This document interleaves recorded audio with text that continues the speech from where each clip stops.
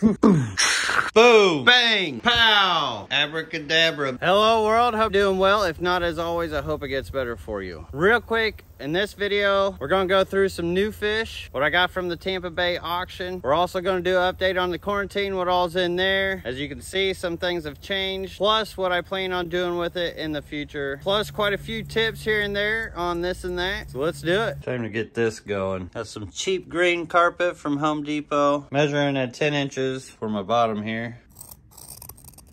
$20 for an 8x8 foot. This will make for a nice upgrade for these containers for the bottom of them. That way I can get some towels and some of my shirts back and just make it a little nicer and more permanent. Gonna have to add a bigger tank to this quarantine for some of the fish I got. Get some water out of the pond. Grab some algae plants. Might as well put it to good use.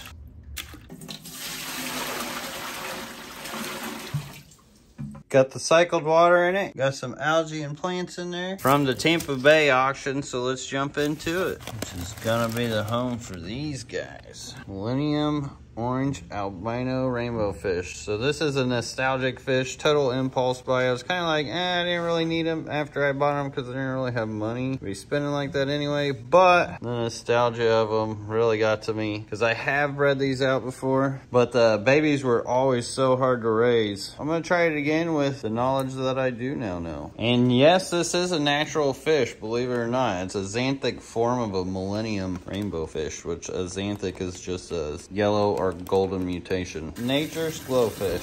You know what time it is? Fish bath time. Actually, with these bigger fish, little tip on giving fish baths, you give just a little cut there on the bottom, and anything big sitting in the bag flow right out. So you can just run water right through. Super easy way to really run that fish bath through. Look at that. That guy is getting a good bath. There you go, boy. Fish bath FTW. Fish bath for that ass. All bathed up, looking pretty clean. A little bubble on the toe. Get them in their temporary new QT home.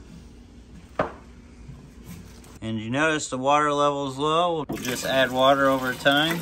And hopefully they'll breed for me all over these algae and plants in this tight space. Because when it comes to breeding rainbows, the trio's where it's at. Enjoy. Hopefully they're not too skittish. And for the next ones, filled up a few containers here. A little bit of fresh water for them. Also add some of the cycled pond water. These I'm gonna fill up a little more. I don't have to add too much to the endlers. A bit more space. I'll go ahead and add some algae plants for them. Give them some nice places to hide and also eat off of. And the reason I have so many is for these El Tigre endlers. Check those out. I've always wanted these. They have a huge colony ×2. So that'll really get me going on them.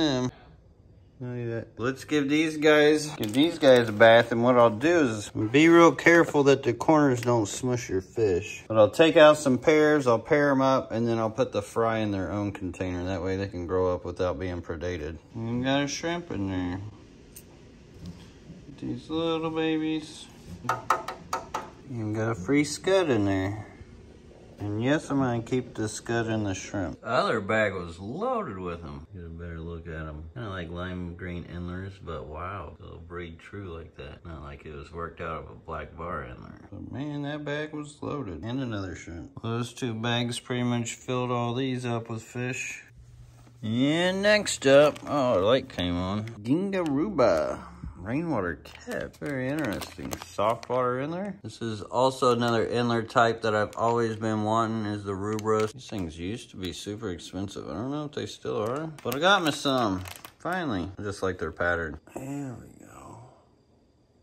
And last but not least, we've got another thing I've been wanting for quite some time now that I got some better water. Got some crystal black bee shrimp caridinas from the Garden of Ear. Big shout out to him for giving me these beauties. Cause look at them, they're gorgeous, gorgeous. And yes, these guys get a bath too. And these guys are actually gonna be experimental for me. I have some water parameters that they like, but I'm not sure the GH and KH in it now. I do got tests for that, but I'm gonna try to keep these without having to worry about RO and remineralization. Now that I know about dirty tanks a lot better and things that they like, I should be able to follow through with it. So we'll see if the cage thing is really real. Hopefully they do all right. Super excited about them. Had some dirty aquarium water in there with them. And that should do it from what I got from Tampa this weekend. These guys are actually only gonna stay in this container for a day. I'm gonna move them into that, maybe give them a couple rock piles. That's got sand and other stuff in it that they can pick at. I've just got to get the fish out of there first. Believe it or not, you can't see them right now, but there is fish in there. Run you guys through the quarantine area and the future of what it's going to end up looking like, kind of the plan.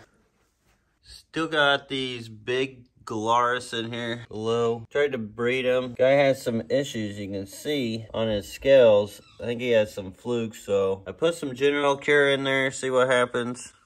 Here, looks like I got some babies, but I've got some micropicelia pictus. You can see the adults hanging here. Fish do not like to be on the ground like this, especially if they feel vibrations and don't have any top cover. That's why I try to provide catappa leaves in. And in here where I'm gonna put the crystal blacks, I've got some blue Melizona micropicelia pare. And in here, since I'm not constantly getting stuff, I've just been housing killifish and a few whatnots. Some could actually probably be moved. Here I've got the bivotatum, Lagos red. Cool fish, look at that. Well, the females. And a few empties. Then up here I've got the Yohiki orange line, but I've got the whites. The white ones. Did you see that jump? That I kept separated. Whoa, whoa, easy, buddy, easy, calm down. Jumpy little things were Procatopus similis. Really neat fish. I want to pick it up and show you guys, but oh, those were taped together. No wonder that was so hard to pick up. Let me pick these guys up. Hopefully they don't jump. They're usually really blue. Man, they are spastastic. I know, blue and red fish. What are you doing, spazoids? There you can kind of see his color a little more. Get them in a dirty planet tank, they'll shine. Got a couple of pair of those. Those are definitely rare fish. Gardneri gold. Beautiful, beautiful fish. Gardneri P82. Gardneri gold. Gardneri females. Now up here I've got a bunch of random stuff. I guess I could put these bibs back down. Or the Lagos red, female Lagos red. The Cribianus that you guys seen from the other videos. They're both hiding right now. Still got some Walkeri Epsian. I did try to breed some of these, but didn't get any eggs. I had to watch them because they will battle. I'll show you guys here in another room. But I do got some baby Unscoosunk. There it is back there. Hard to pick up. This camera, I don't know. I think I broke my macro camera. And then a pair of blue glars. Here's a beaut. I just separate them. They're battling a little bit. Walkeri pair.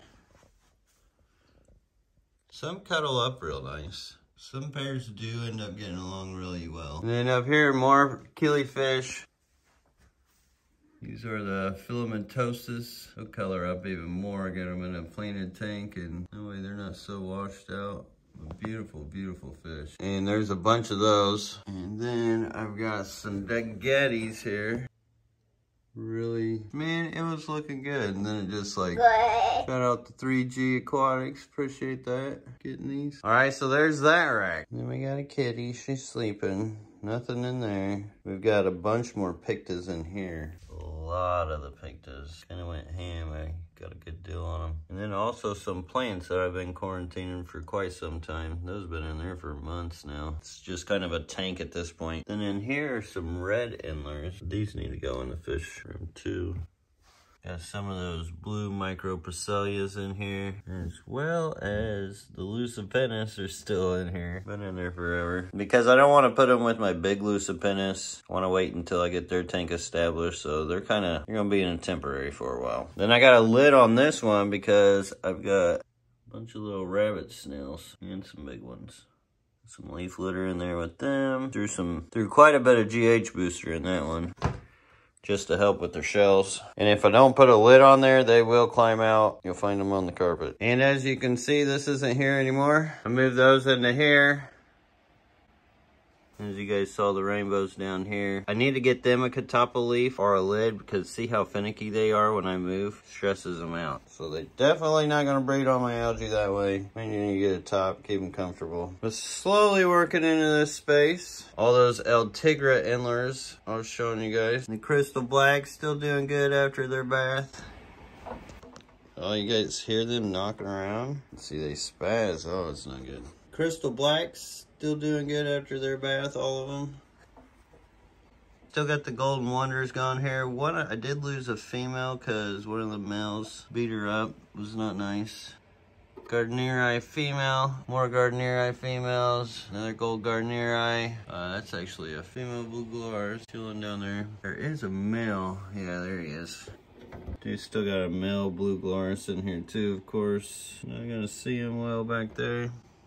And that male and that female are actually healing up because they were beating each other up. So I kind of had to split them back up. This is that one I had that Walichi, Rotalia Walichi plane in. It's in the fish room now. A lot of this stuff could go in the fish room. I just haven't had time. And in here, I got the Yohiki Orange. After pulling them from quarantine, they ended up leaving me with some babies, which was cool. I bred a little bit in quarantine. Another Filamentosis. Yeah, beautiful, beautiful fish. And next to it, I've just got striatum all the way down it. Once again, another beautiful fish. It's not doing it any justice in this lighting. It's gonna be hard to get a good shot of these guys, but if you go on my website, I do have pictures of these, and these are available. Since they're rare fish, I like to share it with people who have time to breed them. And I mean, some of these, if you just want a cool show fish, I am able to get some of these for now. I don't know how many I'll be able to get in the future, so get them while they're hot. Especially with cooler weather, some of those killifish guys stop shipping after a while. But I can do it all year round. It's just whether I could get them all year round. And last but not least, you guys just seen Wesley's fish tank here, the 55 gallon, which everybody is doing great in here. Absolutely loving this tank. Corydoras are really cool in here. They've been getting fat and healthy. And I know Eco Complete's not the best for Corydoras, and it can rub their barbells down, but they do have options where to sift, whether they can sift through all these rocks or they can sift through all this.